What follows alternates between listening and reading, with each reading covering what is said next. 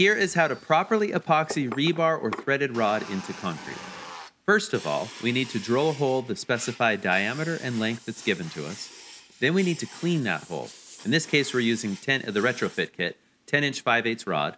Blow out the hole, brush the hole, and blow out the hole again. We don't want any dust in there. We want a good solid bond between the epoxy, the concrete, and the threaded rod.